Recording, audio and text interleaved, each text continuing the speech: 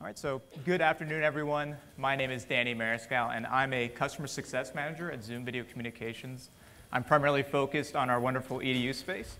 So my job is to educate those customers on how to utilize their services and ensure that they're 150% happy. Today, I'm excited to bring you a wonderful panel to discuss the technology and equipment that drives engagement across classrooms and external professionals, as well as like-minded individuals. Before we actually step into introductions, though, I'd like to actually take a poll of the room. First question for you guys is, who here is representing the K through 12 space by show of hands? Gotcha. All right, and then higher ed, university level? Ooh. Nice. And then lastly, anybody who's not education-oriented attending today? Perfect. There's still a lot of value for you as well. Cool, so I'd like to ask the panelists, what their backgrounds are, where they're coming from, and one very important question, if one of you could be any animal, which animal would you choose? So if you want to go ahead and step up, either Cale or Brad. I'll go ahead. I'm Cale Kędzierski. I come from the University of Notre Dame. I work for the teaching and learning team at the university. And my role is an academic technology professional, so I'm working in the LMS as well as with Zoom for Education and everything in between on the software side. And if I could be any animal, I think I'm going to go with an eagle, just because I feel like I would like to fly and see things from a distance, but be able to zoom in when I need to. Good afternoon, everybody. My name is Brad Cray. I'm with California State Parks. I work in our interpretation and education division, which is the outreach branch of California State Parks. We do a lot of the traditional place-based interpretive programs, your campfire programs, junior rangers, all the hikes, tours, and walks. But more recently, about 15 years ago, we decided to start doing innovative outreach so that we could reach audiences that were not coming to California State Parks. And so that's why we're here today. I'm happy to talk with you about that. If I could be any animal, you asked us this earlier in the week, and I'm still going to go with I treat my pugs really well. So I'm going to go with pugs, and those of you who don't like pugs can just... Hi, everybody. My name is Jackie Benitez. I'm coming from the California Academy of Sciences, which is a natural history museum, a planetarium, and a living science museum under one green living roof just up the road in San Francisco. And we developed a distance learning program about 5 years ago that helped connect classrooms to the academy that wouldn't be able to actually get to the physical building itself. And so I am our education specialist there for our distance learning program. Gotcha. I love the answer for the pug because we tend to treat our dogs better in the Bay Area than other human beings, so I definitely can relate to that.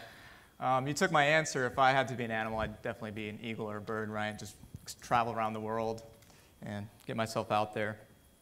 So my first question would be, what problem did Zoom solve for you, and how did you set to accomplish those goals? I'd like to actually direct that to Brad. Sure.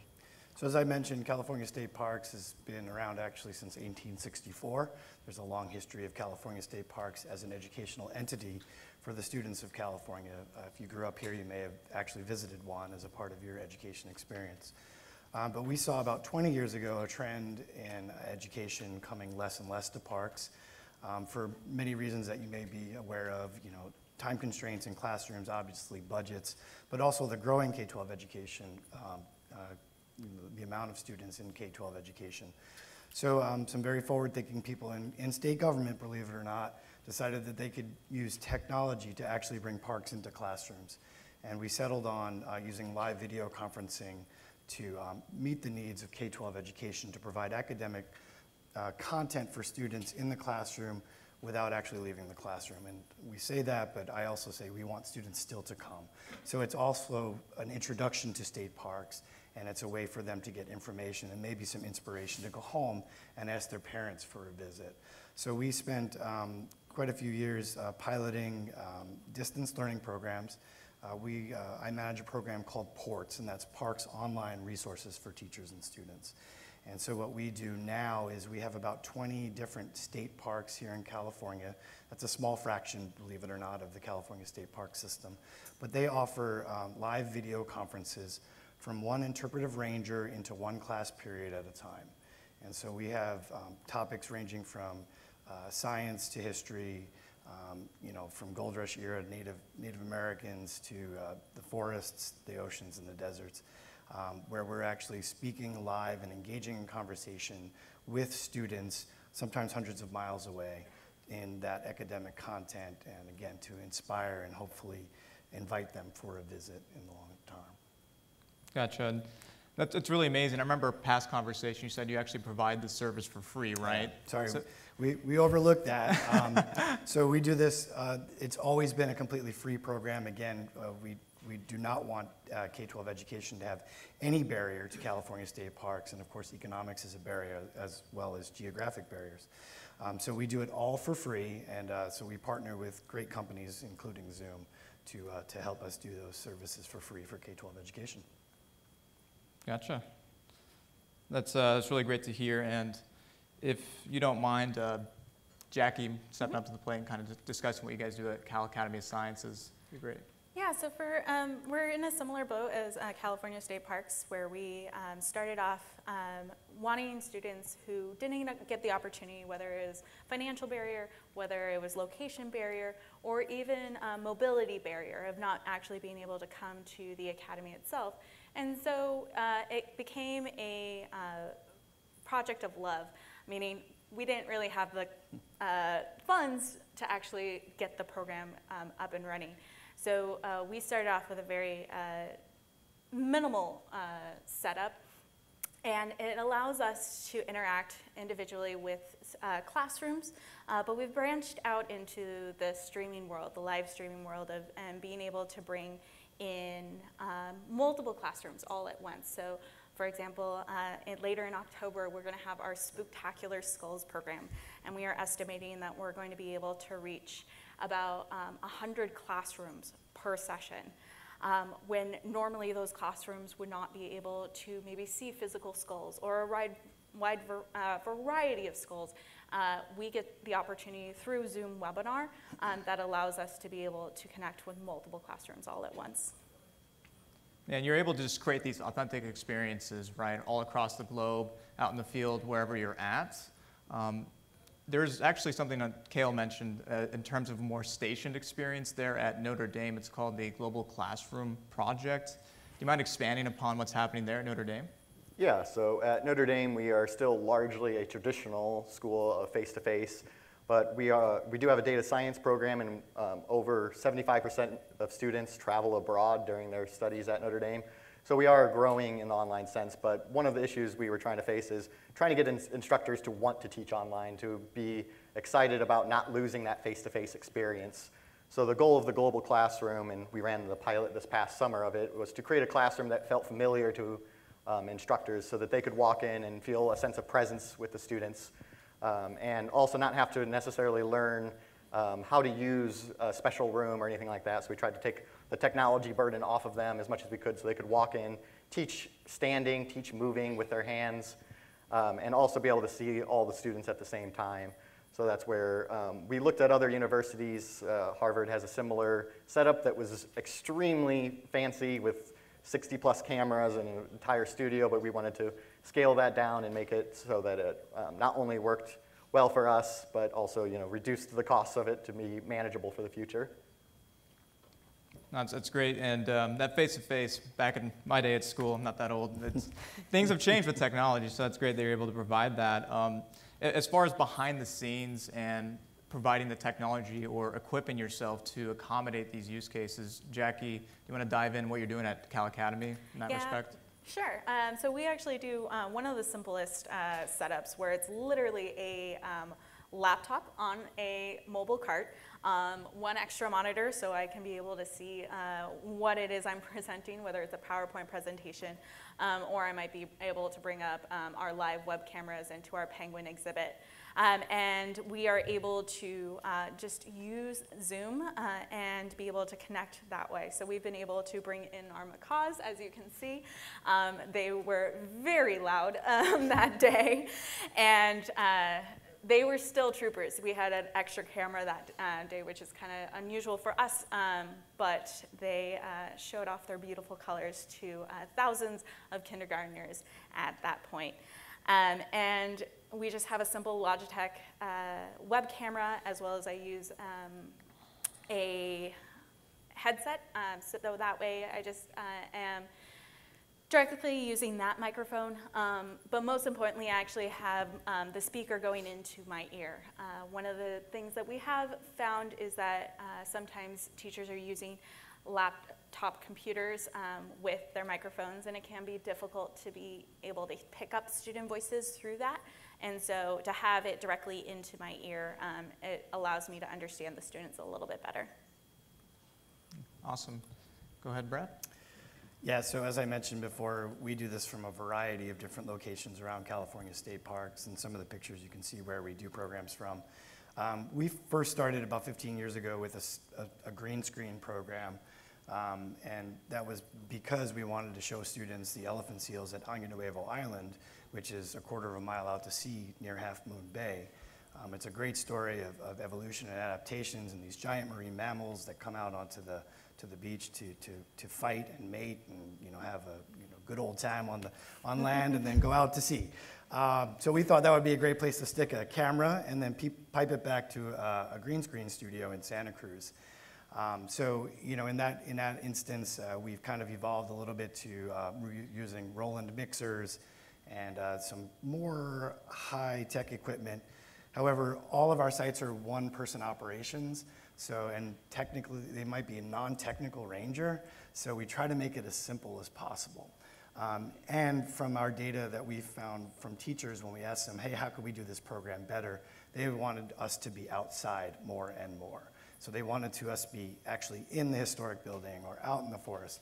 So we just simply use a variety of mobile devices, either a phone, Surface Pro, iPad, and then some peripheral equipment like a Bluetooth headset or a gimbal stabilizer or just a tripod, and we bring students right out into the environment. So we try to keep it as simple as possible. Purchasing technology equipment in a state government is actually not very easy. So we do what we can with off-the-shelf equipment and try to keep it non-professional grade so that we can just kind of keep doing stuff. No, it definitely sounds like you're doing a lot with just a little bit of devices and taking an autonomous approach, right? Just going out in the field, using cell towers, and really the adaptability of the product is able to allow you to do this kind of stuff.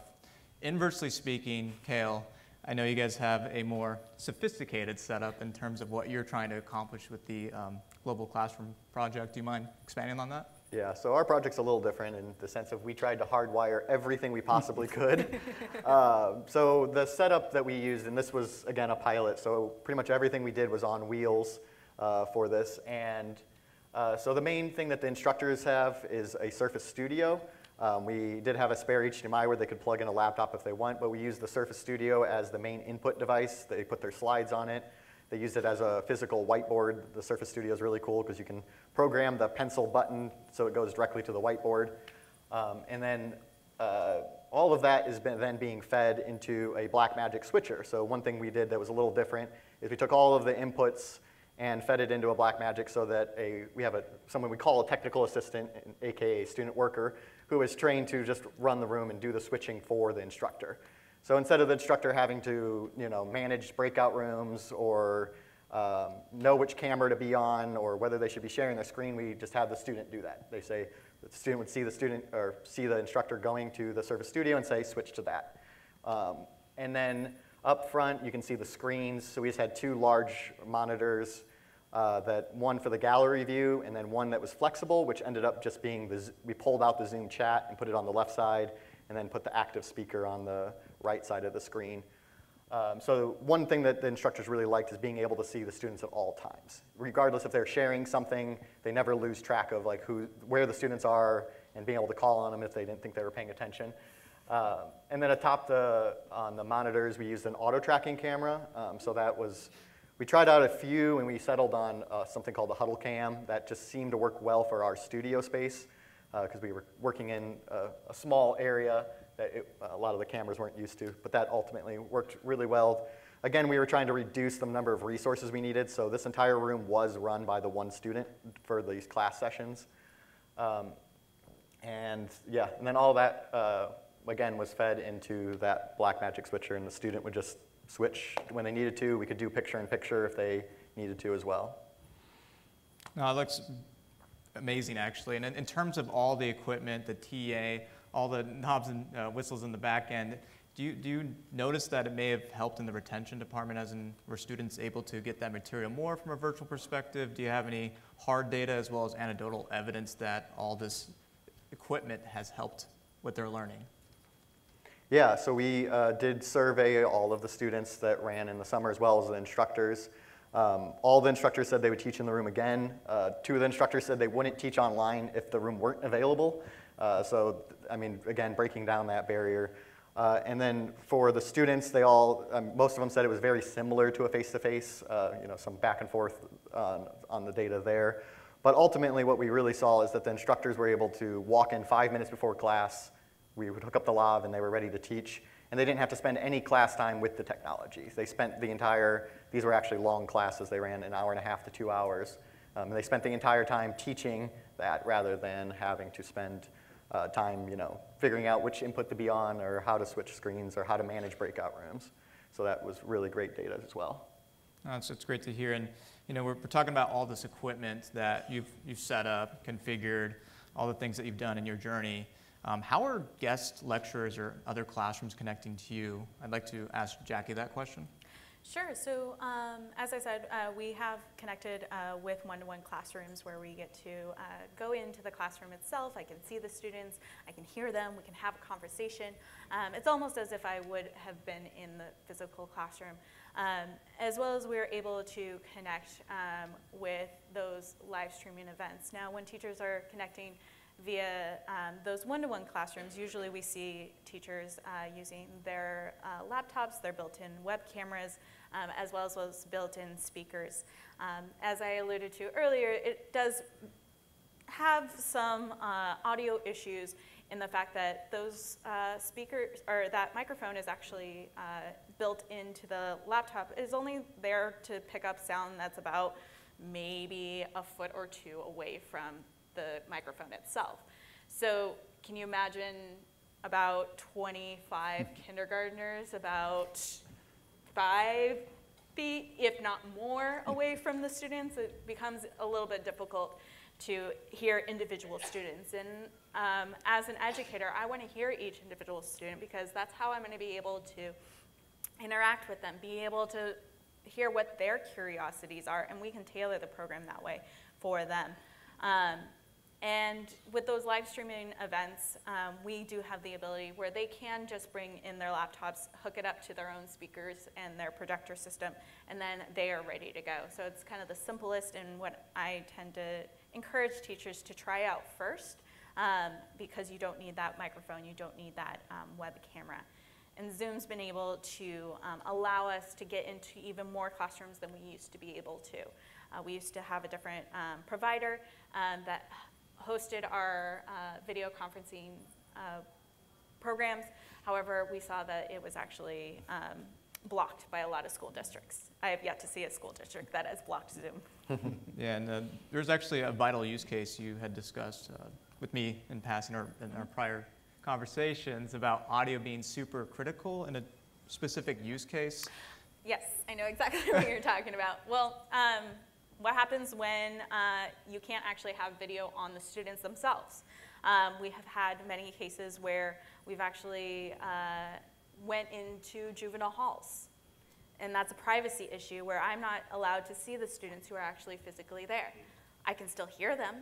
And that's how we're going to be able to have that conversation. That's how we're going to be able to explore sharks and rays and how they have different adaptations. to be able to eat in their lagoons. And I've had amazing conversations with those students, and they've been able to point out things that I never noticed in the habitats that we had, that we were sharing that day. So that's why I believe audio is one of the most important things when we're connecting with our students.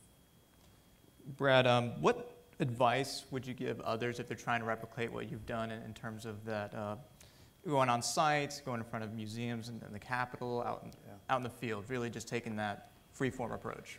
Yeah, I mean, the advice I'd give is just keep it simple. You know, face-to-face or video-first communications can provide really meaningful experiences. So you don't have to overcomplicate it. You know, sometimes nature speaks for itself, sometimes the art speaks for itself. But really, when it comes down to it, it's having, you know, somebody who's invested in delivering this kind of education or interpretation to a broader audience for a reason.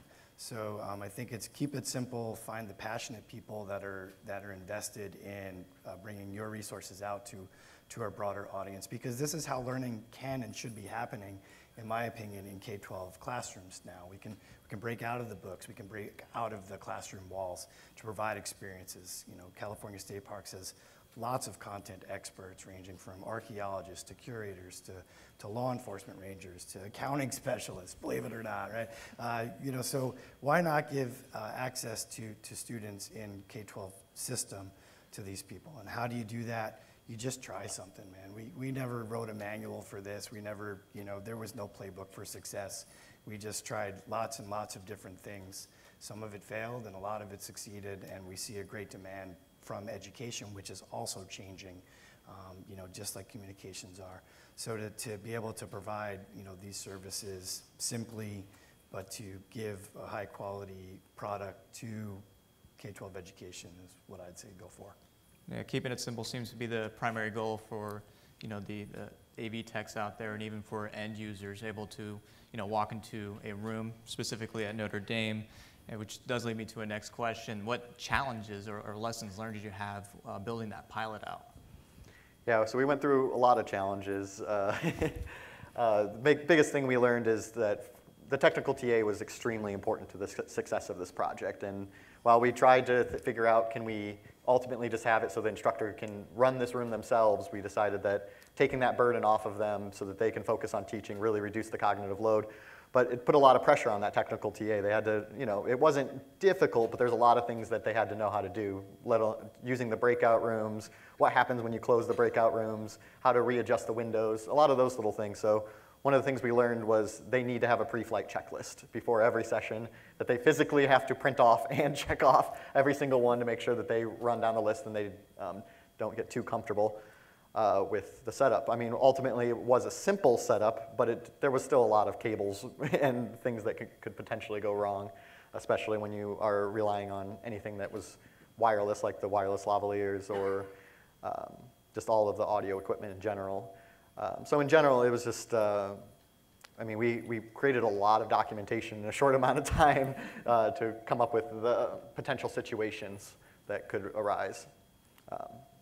Yeah, not everyone tends to follow scripts, so in those situations, were those teachers able to still run with what they have if they did encounter an issue or work around those types of things if the TA wasn't there, or has that situation ever arisen in Yeah, so yeah, in one case, luckily the faculty that ran the pilot, since we were kind of a bootstrap for the summer, they were from the data science program, so they were a little bit on the tech savvier side. We did have an audio issue once with the lavaliers not connecting to the receiver, and we were, you know, fiddling around trying to figure out where it wasn't connecting, and the instructor just pulled out his phone, connected to the Zoom session on his phone, and starts talking to the students via his phone. So luckily he was quicker thinking than we were on the solution. No, that's good, and I love that you're able to really incorporate that learning aspect in the studio. I've never seen anything like that. I work with a lot of education customers. I'm seeing more Zoom rooms instead of, you know, this whole confidence monitor setup with that working TA. So that's really amazing. Jackie, do you have any, you know, stories or special things that have impacted you personally throughout your journey? Yeah, there's so many stories of connecting with different classrooms, being able to hear different perspectives, but one story has always stuck out to me is being able to connect to a remote location of northern Canada, and this school was mainly Native peoples that were up there. So they luckily had the infrastructure to be able to connect with me, and I was supposed to be doing a what we call our Planet Heroes program, talking about our food impact and how we choose our food is making an impact on our planet Earth. About a week before the program, I was instructed by the person who had signed up that this was actually a food scarce area, that they were not guaranteed a meal all 3 meals every single day. And I was scared. I was trying to figure out, okay, how am I supposed to go into this classroom, being somebody from the United States, telling them that they need to watch what they eat because it's having an impact on our planet. And I realized that, you know what? I have my script. That's okay, I can fall back on that, but let's see what happens when I talk about what they do and how they eat.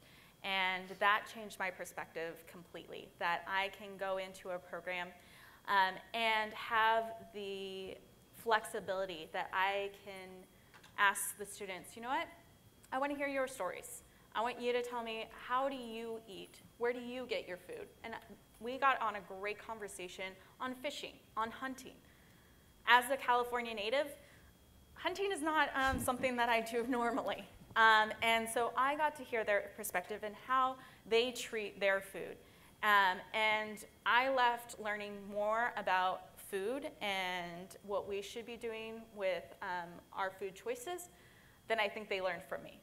But we had a great conversation, and having the flexibility of being able to change my program through and using Zoom and the sharing of my screen, we were able to have that great conversation. I just love that you're able to connect with anybody in the world. I believe the motto of this conference is it just works. So I'm really happy that you're able to achieve all your goals with the product. You know, at this point in time, I'd like to actually pivot to a 10-minute Q&A from the audience. If anybody has any questions, you know, I'd like you to state your name, ask it in one sentence, you can clarify, and who you're directing that question to. So if we can get a microphone, I'd love to. And I already see a couple hands back there. Just give us a moment to get that microphone. And we can repeat your question.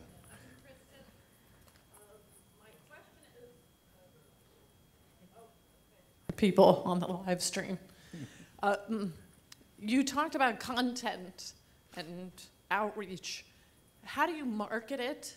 Do you have a place where you post your content being available to K-12 or higher ed? I'll start with that one. So we do market on our own website at calacademy.org under our educator page. Another way that we're able to get our name out there that has helped us a lot is CILC.org. They are a nonprofit that is a one-stop shop for anybody who's doing video conferencing out there for K-12 and some higher ed as well. And so that has been a huge find for us to be able to get our content out there. And we, Sorry? CILC.org. And that's the Center for Interactive Learning and Collaboration. Actually, Brad was the Thank you, one Brad. that introduced me to it. So we do lots of stuff like that, and we have a website. But really what we do is we build a community of educators online that actually use our services, and then they spread the word for us. Here in California, we work very closely with something called CUE, which is Computer Using Educators, which is the local affiliate of ISTE, which is the International Society for Technology and Education. You know, technology and education is a thing, right? And it has been for a long time. So just, it's kind of pivoted a little bit to how to actually leverage technology to help deepen learning. So we work with partners like that. Our website, we also, because we are platform agnostic, I probably shouldn't say this at the Zoom conference, but we're supported by other organizations. And that's because we want to be able to provide any teacher anywhere, no matter what they are using, an opportunity to connect with us. We prefer Zoom, and we are proud to be powered by Zoom, but we remain platform agnostic. Is that good? Okay. I think we got a question up front here, Ryan. Sorry to make you exercise here, run around. Didn't get enough steps today. My name's Tommy John. I'm with Fusion Academy, and we're a 6th through 12th grade middle and high school, and we're one-to-one education, and we're developing our virtual learning platform right now. And I guess this question is for Kyle, is it? Kale. Kale, sorry. And I'm wondering what subject matters you all have covered so far. The ones where we're running into some tricks are the lab sciences and music production type things, and I'm wondering if you have any experience with that or thoughts on it. Just a little bit. So over the summer, the program that ran was primarily data science. That's just we were running it over the summer, and that's the online program that exists in the summer. So our pool was relatively limited, but we did have faculty. We had an open house where faculty came in to use the room, and we did run some science experiments through that. And one of the advantages of the way we had it designed is it's fairly off-the-shelf stuff as far as the Blackmagic switcher is, so anything that has an SDI plugin can work. So we just hooked an actual camera up and had the student walk around with the camera and was able to show what needed to be shown, so we didn't have to rely on the auto-tracking camera at all times. That worked pretty well. It just enabled some flexibility there. Is there any specific questions other than that, or? I guess it's probably more specific, more curriculum-based, just because a lot, lab sciences curriculum-wise, a lot of them are required to be in person and so I was wondering if Notre Dame had delved into virtual labs or anything like that, more specifically. We haven't dealt into virtual labs in that regard, at least as part of the Global Classroom project, no. Gotcha. Thanks. Right over here.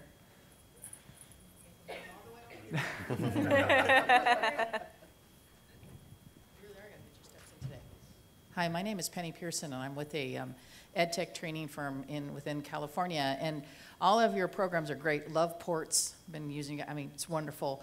But one thing I haven't heard, and I'm wondering how you're addressing, or even if it's come up as an issue in your projects, is accessibility in terms of 508 compliance with your learners on the other side. Have you had to address that? Have you been looking at different types of equipment, providing different services, or is it a case-by-case basis? Yeah, it's really case by case, and it's a moving target, as you know. When we first started, yeah, there was a lot of, what will you do if there's a deaf student in a classroom? Well, we would rely on that teacher to provide whatever service they were provide for that student anyway. So in terms of 508 compliance, yeah, it's kind of still a moving target, gray area. But because this is all live, I love the fact that they have live captioning now. We saw that and we're like, oh, that's a big deal, right? Yeah. So, because that's a big part of 508 compliance is captioning videos online. But because this is such a small section of content online, and it's one-off and it's live, I don't even think there's been great regulations developed around it. So, our team's, kind of ethos is let's do whatever's right, whatever we can. So if we haven't seen an issue. We've been doing this for 15 years or so now through lots of different iterations of video conferencing.